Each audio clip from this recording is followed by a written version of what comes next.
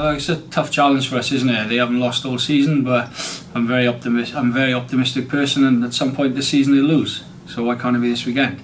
You know, we got our own challenges in house, but fundamentally we're a tough group of people going to a tough place, so it's something I'm excited for. Look, I can only say I don't know too much information. I know what's out there, but I can only say what I see. And in house, it was tough Monday, Tuesday.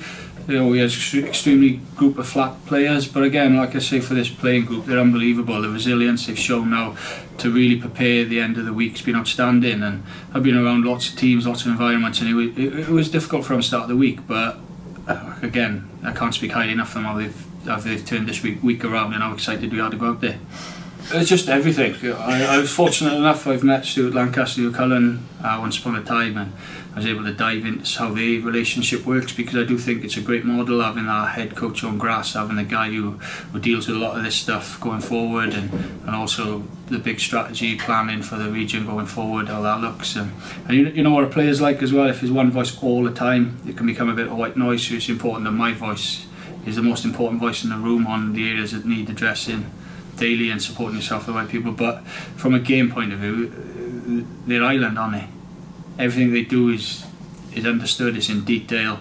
Their speed of ball is through the roof. That'll be a big challenge for us this week. We can get gain line, we can take gain line off them potentially, but if we don't stop the speed of ball, they're just going to front foot anyway.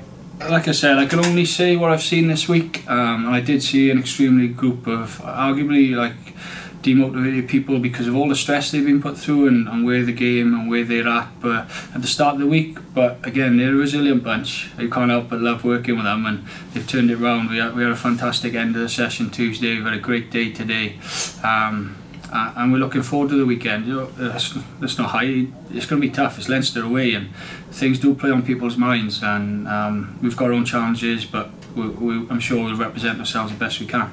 Yeah, Ross and Angus back in a minute. We're a bit banged up, I'll be honest. We still haven't really recovered from that block of games we had. But by the next game going forward, we'll be much better. But what I would say is, I'm excited to see this group of players go this weekend. You know, if you could pick the toughest team we could put on paper, it wouldn't be far off that this week, and that's what excites me. Just loads of niggles now, like George Knott, Niggly, Sean Longsdale, Niggly. So they touch and go, they're training, but they're not. We don't know if they're going to get through tomorrow to get into the team. You know, Joe Davis is still struggling post his last concussion. As you can see, they're all in a certain area, so I've made sure we've trained at a certain intensity, and you know, it's an opportunity, another little break for me to put a bit more of my stamp on the environment and the standards I like to set. And you know, we do make sure we have a good time, and sometimes you go on a barometer of a scale and where we fit, but it's important we understand that we're rugby players, we want to win games, and to do that we've got to be quite hard on ourselves on detail, and I managed to drop some of that stuff in.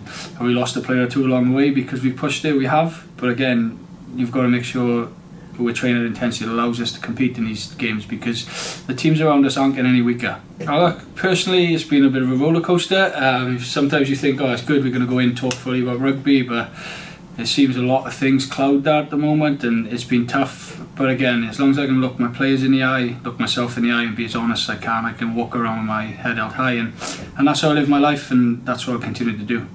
I'm very transparent with the players. I haven't sugarcoated anything on where the game's actually at financially in Wales. We've been, you know, it's not nice to hear, but we've also been open and honest, and we've offered a lot of verbal contracts. Players know their value here if they choose to stay, and you know, I do know one stress on players is injury.